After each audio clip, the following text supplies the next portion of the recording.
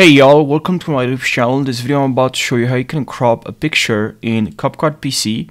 So here we have an image, as you can see, but what's the way to crop, to add, to cut this image?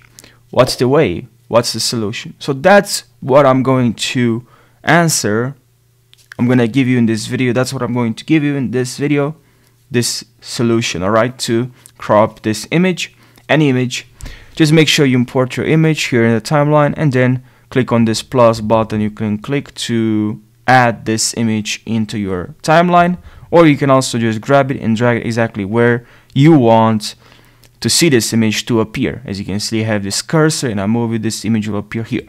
But now to crop this image is very easy, and so you have to head over to this icon here, you see here, and you click on this icon. But before you click on this icon to crop in image or video, you have to make sure you select the image. So select the image and then click on crop, and now as you can see, we can crop the image. We can change the rotation. Even I'll change the rotation like this, 180 degrees, and also I'll click now on crop ratio. You can freely crop the way you want. You can also use a crop ratio.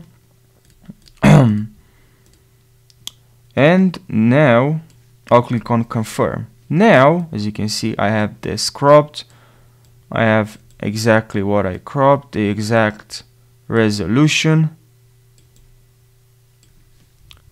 So yeah, that's what you have to do pretty much. I really hope you learned something, and make sure you subscribe for more Capcut tutorials. Thank you so much for watching and take care.